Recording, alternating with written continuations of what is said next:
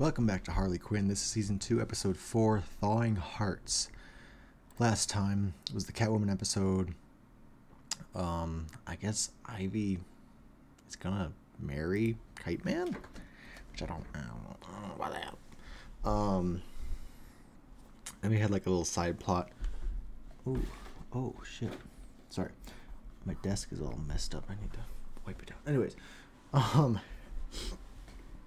side plot with like not the henchmen, but her crew and their sort of status as like lackeys, because they have been doing a lot of menial tasks,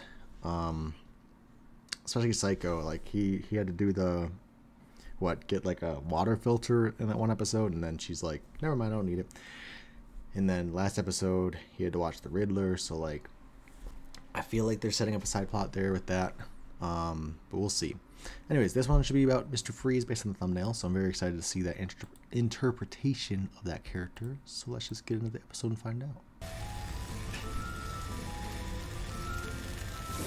I like their winter gear. It's cute. A human vagina! Oh, I see it now. Everyone always draws dicks. That's sexist. I'm trying to flip the script, bitches. So beautiful. Yes! Oh my God. He could do better. Oh, I love weddings. He could do better? So much fun at weddings. We'll get so one or several Again, I gotta remind myself. Alternate universe. This is straight up villain Harley who killed everyone. Oh my God, it's Beyonce! Oh my God, it's Lady Gaga! Harley. Look what I just got from my nemesis. Congrats on the engagement. Condiment King. Condiment King? Asshole, right? Yes, a dick. Okay. This guy's lost his shit. This is a real shampoo factory.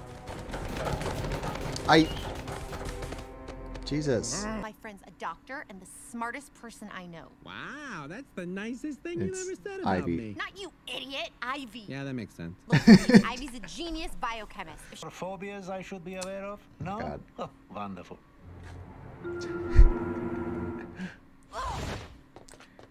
Harley, look, I don't That want was to a weird question your transition. plans, but do There you really usually think isn't like Ivy commercial can find breaks, a so cure? why do they have I that? mean, Freeze will for sure kill us if she does. can freeze his ass in a block of ice. Don't think that'll work. Great plan. This is one of your best. I got one. They're all question, frozen. though. How the hell are we supposed to find his wife when we're frozen to chairs? Good son. The reason I wanted to do this lunch Oh, is Nora wow. hasn't hosted guests in quite some time. Why? So I thought this Oh, would be fun for that's her. a tube Her to her options are mouth. limited. Jesus, that blue perv gets his jollies by freezing women. Perfect. Eager. Fucking corn factory. I'm so tired. My book, Mitchell. What the hell are you doing here? Oh, didn't you? What's stain? There's no stain. Oh no! All right, Condiment King. Becca, you tell it better than I do. Oh, she's being shy. I'll tell it. Nora was the owner of a mom-and-pop cryogenics lab. They're having experienced true love. Oh, yeah, this is definitely turmeric. I'll tell you about true love. I'm so tired of these people. Bitch. True love made me sacrifice my career as a psychologist. You give up on love was Can't perhaps Clayface the just, like, greatest crime of all. I'm also willing to bet you know, that your reach, outburst nearly cost like- us spinach puffs. Story was so Look, moving. yeah, that's what I'm saying. Like, he can move. Not entirely. But This is for ruining her small business. Now that you don't have your stupid gun, I'm gonna kill you. See? I told you she was fine, you... Up and kill us all. Well, that's what you get when you let your heart win. Oh, hi! I thought I So tired. smelled a kite. What it was I'm the like- cover shot.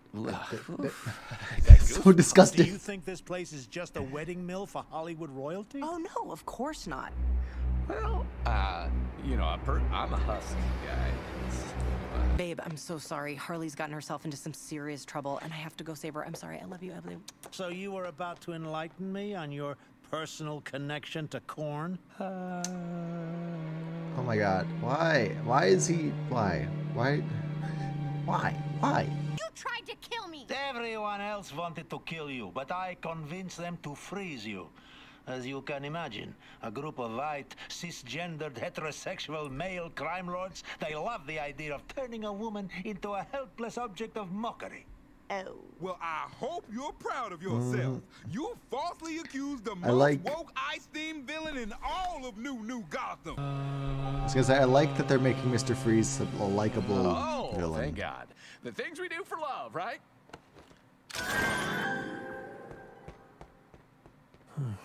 I wouldn't know. Just don't. What color petals am I looking for? Magenta. Transfusion will kill you. Oh,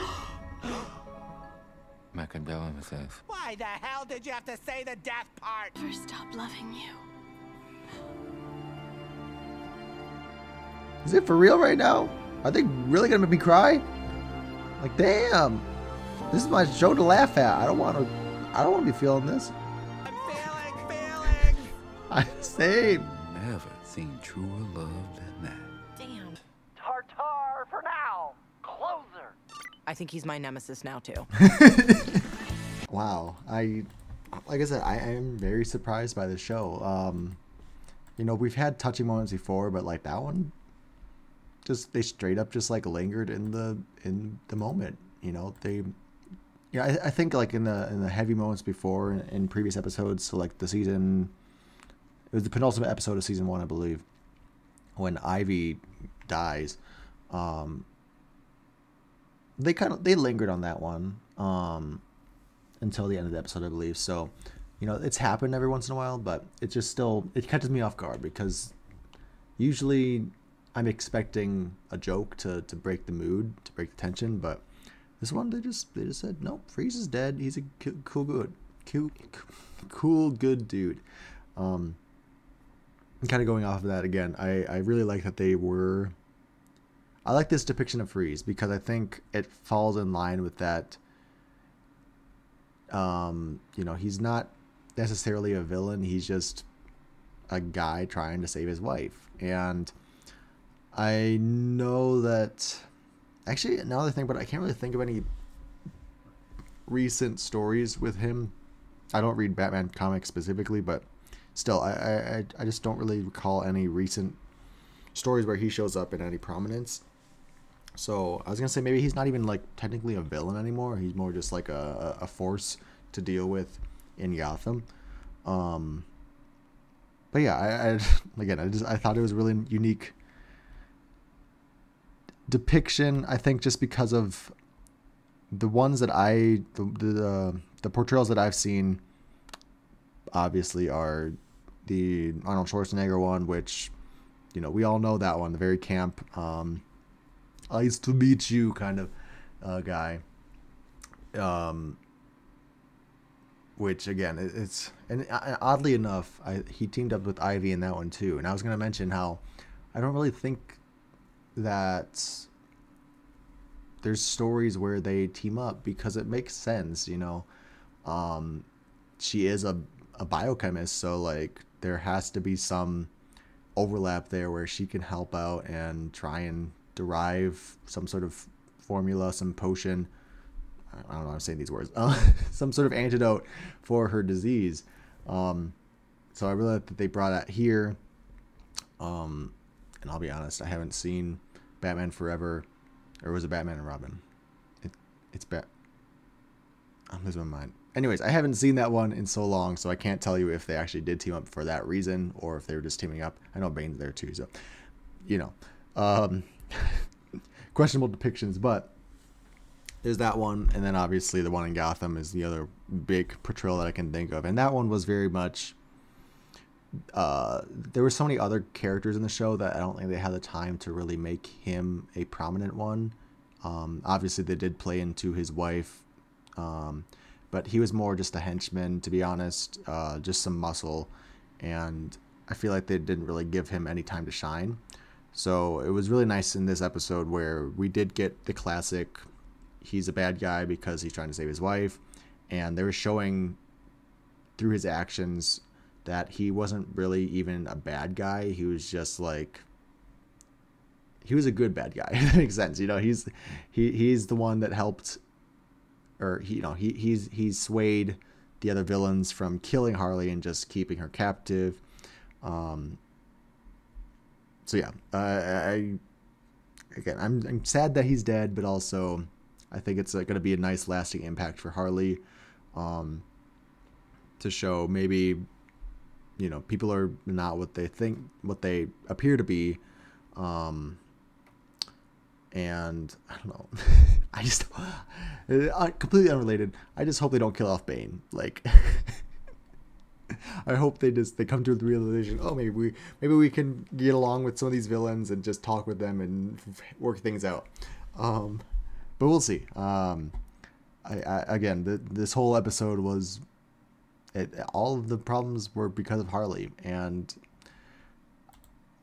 I'm kind of, it wasn't as big of a deal this episode, but I am gonna bring it up again that, you know, I'm kind of upset that she's not growing and maturing as a character. She's falling for the same things, you know, and creating her own problems, I guess.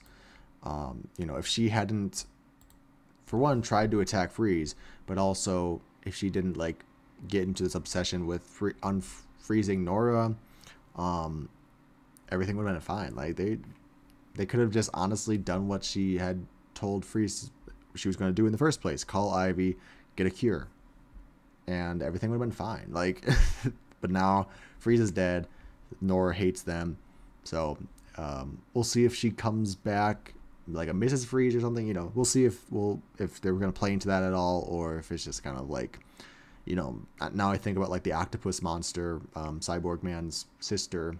If she's gonna come back, we haven't seen her come back yet, so maybe it's just one of those things like I think it's gonna happen, but it's just like well, you know, that's there. But yeah, again, another character technically lasted for 2 episodes, but like we defeated this villain in 1 episode. So again, I think we have like 8 more episodes left of this season, so I'm curious to see if we only have who do we have? Bane and Two-Face left. You know, Riddler's still there, but Bane and Two-Face are the only gang leaders left. So, like, are we going to deal with them in 1 episode also? How's that going to work out? But yeah, the show continues to surprise me. Very excited. Also, Happy New Year. What do days mean anymore? Hope you guys have a wonderful weekend, and I'll see you in the next episode. Thanks for watching.